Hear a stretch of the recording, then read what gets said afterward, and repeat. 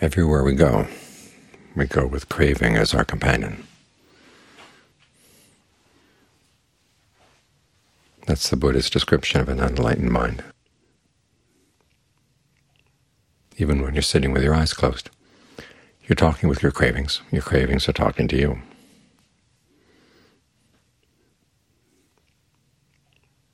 As we all know, the people you hang around with become the model for the kind of person you become.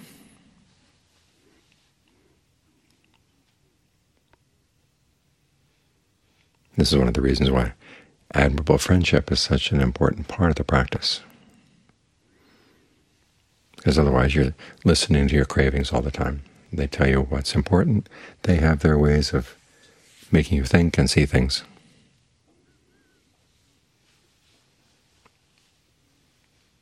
The different stories we tell ourselves, the different perceptions we have, our values. All of these we've learned from our cravings. We've learned from other people's cravings as well. The society you live in pretty much determines the kinds of things you see as important and unimportant. And one of the major revelations of going to another society where values are different is that things that you thought were important for them are not, and vice versa.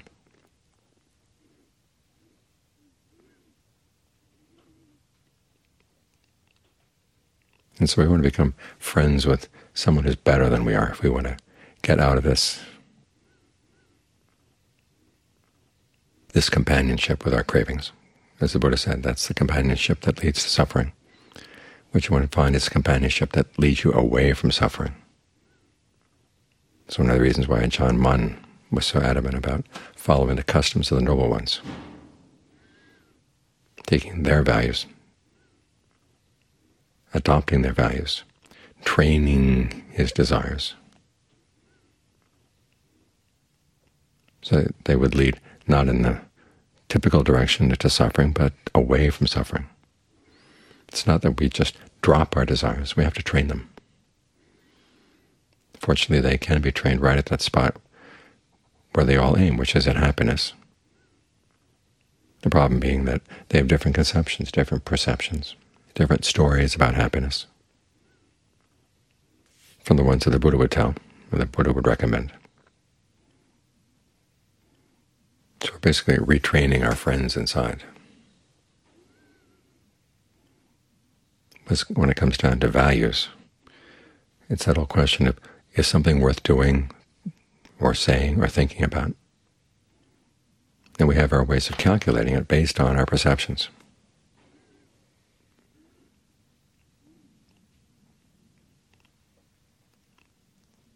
Just images we hold in mind. Also our perceptions of what's possible. All too often we box ourselves in by saying, well, if I don't do X, then it's going to have to be Y. Whereas there can be many other more skillful alternatives that we simply haven't been exposed to, we haven't been able to think about or imagine. This is where admirable friends come in. Take, for example, what we read about the Buddha. He gives us new ways of perceiving things, new ways of looking at the way we calculate what's worth doing and what's worth not doing, and what's not worth doing, and what's not worth not doing. It gives you a different set of perceptions, different set of stories.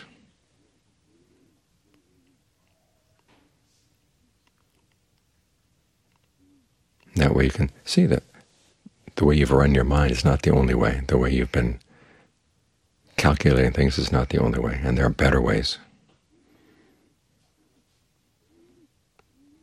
So it's important that you be willing to listen to new perceptions. There's a passage where the Devas and the Asuras have been fighting, and they finally decide that instead of continuing to fight with arms, they're going to have a debate. And the debate is over whether to strike back at somebody else. And the Asura king says, if you don't strike back, people will think that you're weak. Whereas the Deva king says, no, forbearance is your real strength. And the people who look at you and think that you're weak, they know nothing of the Dharma. So why take them as your guide? And so if you can see forbearance as a strength rather than a weakness, you're going to be able to act in ways that are a lot more skillful. This doesn't mean you just simply let things go as you look for the right opportunity if it presents itself. If the right opportunity doesn't present itself, then you have to say, well, I can't break my precepts, so I don't want to act in an unskillful way. This is an area where I might have to take a hit, but for the sake of long-term happiness. So that's a different way of looking at things from what we normally do. They have some rules for monks. If you have an issue with somebody else, you want to make sure that your attitude is right, that you have goodwill for the other person, and that when you speak, you want to speak in a way that will be for the benefit of both, and that you're able to overcome your anger. I know the story of one monk who said he had to wait for 3 years before he could talk about an issue with another monk, because he looked at his mind and he realized his mind wasn't ready. But when it was ready, they were able to resolve the issue. 3 years can seem like a long time, but it's a lot shorter than if they'd just been sniping back and forth at each other, because that can go on for a long time.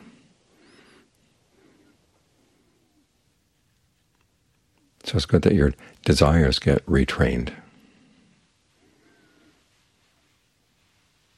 with different sets of possibilities, different sets of values.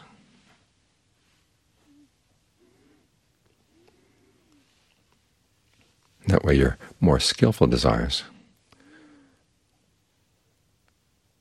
can look at your less skillful desires and realize that they're not worth it.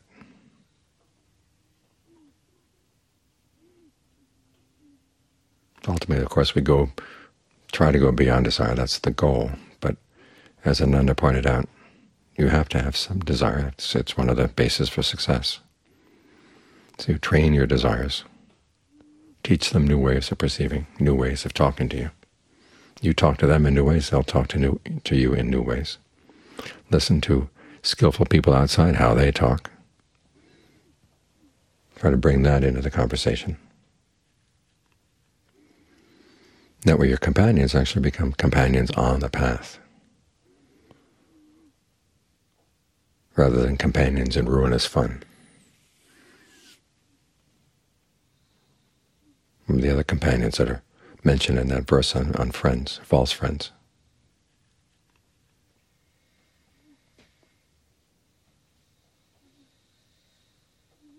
Because otherwise you recognize one of the companions as being a desire or kind of craving.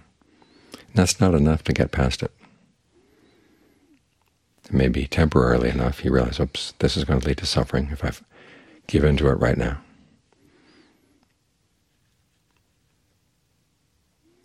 And you try to replace it with another desire.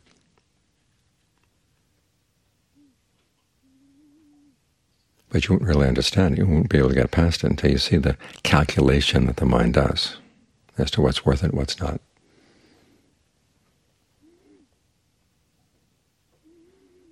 Where the allure is. And the allure will be a type of perception. Either it'll be something very positive that you've managed to associate with that, or it may be simply a kind of calculation that says, well, this is the best I can do. There's no other alternative. In that case, it's more of a poverty of your imagination. But when you see the allure, and then you see the drawbacks, and the allure is really what sparks it. Sometimes the mind will make up some fake allures to pull you off track. You see the fake allures and say, well, it's not worth it, and you see the drawbacks, but it doesn't really get rid of the problem because there's something deeper going on. You have to keep looking until finally, in a moment of unexpected honesty, the mind will open up about why it likes this particular thing. It's like one of those false friends who's been hiding something you from a long time, but finally it fesses up. That's when you can get past it. Because in every case, it's going to be a value judgment. It's going to be a kind of a calculation as to what kind of activities are worth it and which ones are not.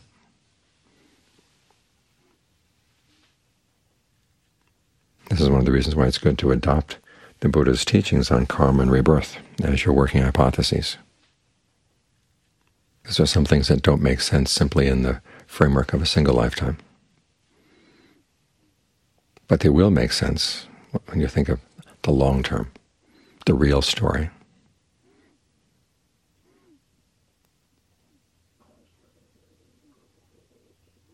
So the Buddha is here giving us different ways of looking at things. I mean, the Four Noble Truths. We're suffering not because of what other people do or what other people say. We're suffering from our own craving. And the suffering is our clinging.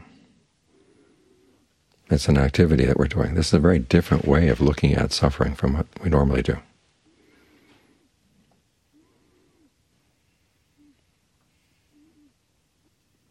Maybe one of the reasons why secular Buddhists have such problems with the Four Noble Truths.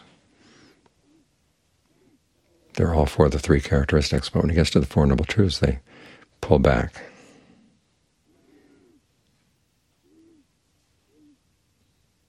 Because they are based on the teachings in karma and rebirth. They make sense in the context of those teachings. They make less sense in the context of the idea that we have just this one lifetime and that's it.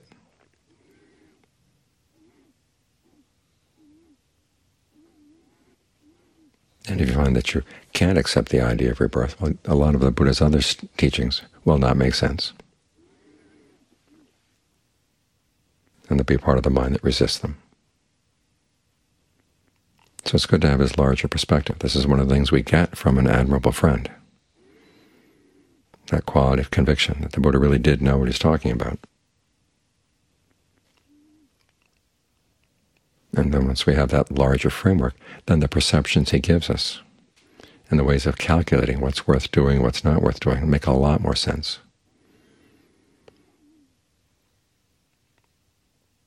And as we'll find, will create a lot less trouble for us. So look at your cravings and ask them, okay, what world are they living in? A world where the Buddha gained awakening, or a world where he didn't really? It's good to investigate these friends that you've been traveling around with so much. Don't just take them for granted. Well, they've been with you for a long time, they must be your friends.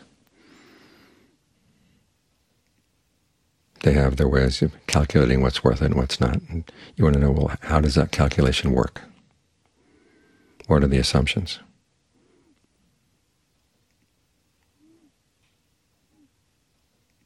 When you pry into them, probe into them like this,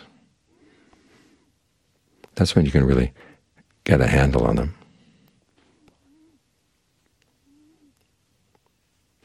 And have some hope of retraining them, focusing your desires on the path rather than off the path.